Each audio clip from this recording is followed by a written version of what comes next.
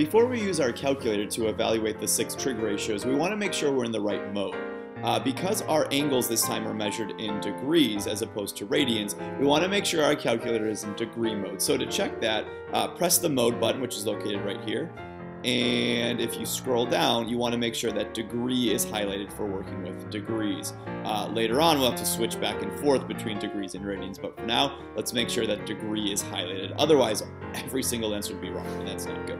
All right, so to find the sine of 85, it's just as simple as typing in sine, regular sine.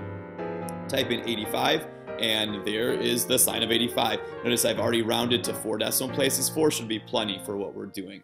Next up is to find the cotangent of 55.5 degrees. Well, I press the cotangent button and uh-oh, I don't have one. Some people think, well, okay, that's not a big deal. I press second tangent.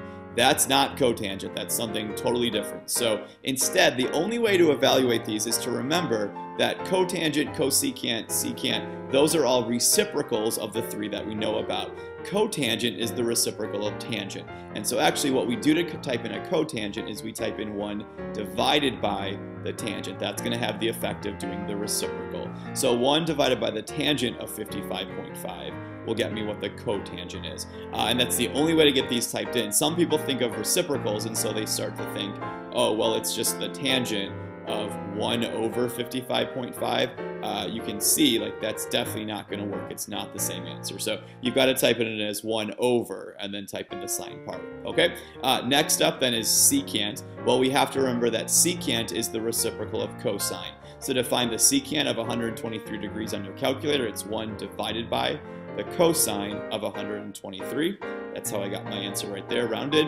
And then finally, we've got the cosine of 45. So we're going to type this in. I type in cosine of 45 and I see that, wait, that's not the answer I have down here. Remember that 45 degrees is one of our special angles along with 30 and 60 degrees. So as soon as you see one of those special angles, you're not going to get a decimal.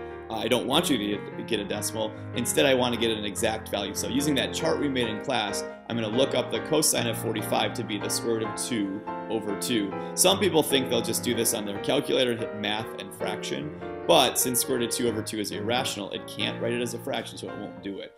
So the only way to do it is check that chart or work this out using right triangles. I can see that 0.707 is the same thing. I mean, if I want to check it, I can try this. The square root of 2 over 2 is the same thing as 0.707. But I want that exact value if it's one of my special angles.